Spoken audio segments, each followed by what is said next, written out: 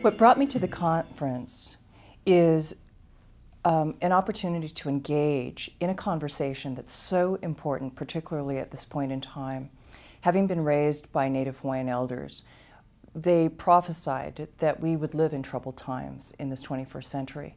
And so it's important that we find our way to one another and that we continue to have this conversation and it ripple out further and further. And so it's a great pleasure to be here. A beginner's mind is always the best place to be. So I am here to listen more deeply and to participate in whatever way that I can best serve.